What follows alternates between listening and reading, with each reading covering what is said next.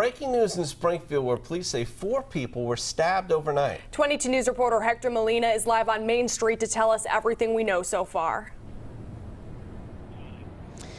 Yeah, those stabbings happened as a result of an altercation that began at Le Souk and carried on outside here in downtown Springfield this morning. According to Springfield Police Lieutenant Erpin, multiple fights happened that led to 4 people stabbed, but all are expected to recover. 4 other people were arrested on disorderly conduct and affray charges.